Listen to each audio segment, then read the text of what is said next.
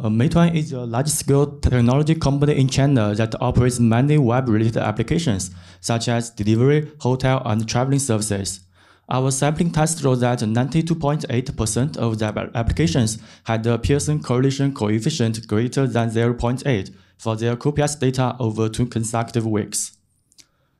We have 2 goals in managing the auto-scaling of online web application containers.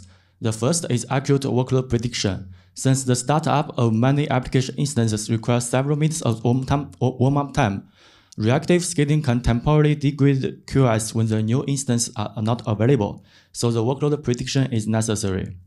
The second is to ensure quality of service and to optimize resource costs, as they are linked to the revenue of the enterprise. We analyzed the current prediction algorithms using real application workload data within our enterprise. The results indicate that there's no single algorithm capable of consistently providing optimal predictive performance for all categories of time series data. For example, as shown in figures A and B, 2 prediction algorithms, patch TST and the seasonal index, have their respective strengths and weaknesses. Additionally, we found that online methods, which predict a short period in real time, although accurate on average, struggle to handle with sudden workload changes, which we call mutation features. This is exemplified by the lag issue depicted within the circle in figure C. On the other hand, offline approaches that predict a longer period at one time can capture mutation features, but suffer from significant amplitude deviations, as the figure D shows. We also tested existing auto-scaling methods. The commonly used methods in the industry include threshold-based rules, target tracking, and queuing theory. AI models such as reinforcement learning are rarely used because they may engage in behaviors that violate QoS, which is unacceptable to application owners. We tested the 3 common auto-scaling methods using a typical backend service and found that they were not effective in guaranteeing QoS, especially when it came to tail latency. As the table shows, when the QoS is about TP999 response time, the best performing queue theory had a QoS guarantee rate of only 80%.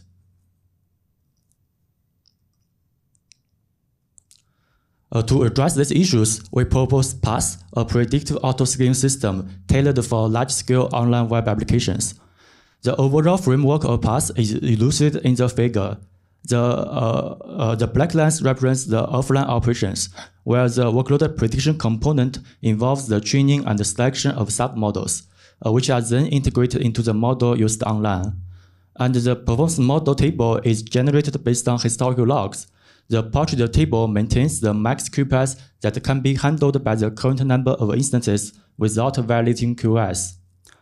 The lower half of the figure, indicated by the red lines, represents online operations. First, the QPS is predicted for a short period in real time. Then, the performance model table is queried to carry out predictive scaling. If the monitoring system detects a QoS violation, such as an unexpected event that leads to inaccurate prediction, a correlation formula is applied to reverse QPS, which is then used to requery the performance model and to scale the resources accordingly. A PaaS workload prediction algorithm, ELPA, which is based on ensemble learning, consists of 3 steps. The first step involves the selection of the optimal online prediction model. We test several online prediction models using the application's recent workload data.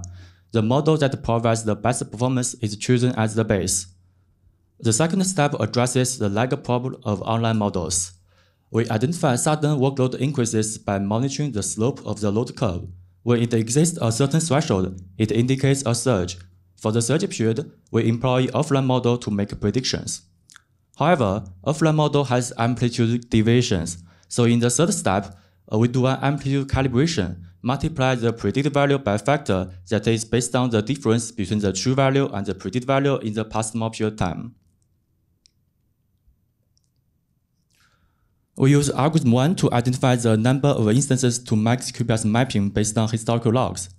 In length 1 to 9, we aggregate the number of instances and count the QoS violation for each QPS. The function in line 10 evaluates the QoS guarantee rate. After that, The max QPS with the QoS guarantee rate above a certain threshold is deemed the max traffic that can be handled by the current number of instances. The cap in lines 4 and 21 is used to reduce the number of QPS keys and the computational overhead. The model obtained directly from the logs may have abnormal entries. For example, data for certain instance counts might be missing, or the data of high instance numbers are very few, resulting in lower QPS than that of low instance numbers. We handle these abnormal entries in 2 steps. For instance, an initial mapping might be 530, 720, 860. After guaranteeing monotonic non-decrease, we get 530, 630, 730, 860. Then, for the horizontal line of 5 to 7, we substitute it with a linear segment from 5 to 8 and get a final mapping of 530, 640, 750, 860. Additionally, to maintain accuracy, we update the performance model every night during the off-peak hours using the most recent logs from the day. Algorithm 2 demonstrates a hybrid auto-scaling path. The predictive scaling is simply based on ERPA's prediction and performance model. If QoS violations are detected, path revises the QPS based on MM's Q theory and requires the performance model for reactive scaling. The Q theory is used here because in the previous motivation experiment, we found that the response time calculated by the Q theory is lower than the true value, leading to QoS violations. Consequently, when we calculate the QPS based on the current response time, it tends to be higher than the true value. Using this slightly inflated QPS to query the performance model, we aim to respond swiftly to QoS violations. Although there may be some resource redundancy, our subsequent experiment shows that the additional resource cost is quite minimal.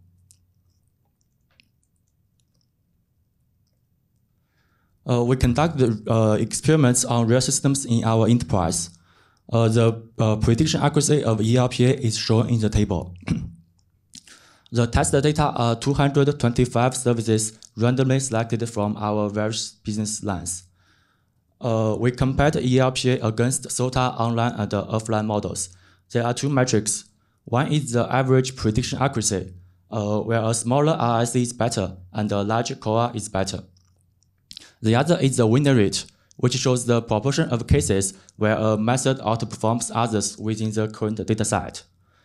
The results show that across all datasets, ERPA outperforms individual prediction algorithms, achieving the highest prediction results and the best win rate. ERPA also demonstrates excellent robustness. This figure presents an example of workload data from a representative application. In Figure A, also online models shows high prediction accuracy in most cases.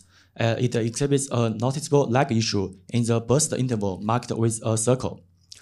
Figure B shows that offline model can predict sudden load increases promptly, but there is a clear discrepancy between the prediction results and the actual data. In Figure C, by integrating both online and offline models and applying amplitude calibration, ERPA showcases remarkable prediction accuracy and robustness. We also conducted end-to-end tests on real services. This table presents the QoS guarantee rates and the resource cost of paths across 6 test scenarios with different QoS and durations.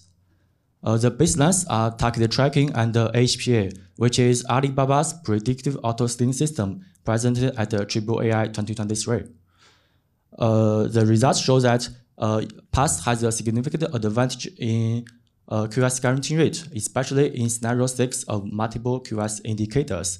The QoS guarantee rate of PaaS has increased by about 20% compared to the baselines.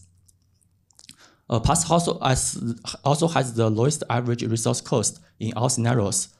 This indicates the performance model of PaaS is accurate and effective. In conclusion, we propose PaaS, a predictive auto-scaling system for large-scale enterprise web applications, which includes accurate and timely workload prediction and log-based performance model without affecting online applications. The experiments on real systems in our enterprise show that PaaS outperforms SOTA prediction algorithms and auto-scaling methods. Furthermore, we plan to open source some applications' real traffic data as a benchmark for prediction algorithms in the future. Thank you.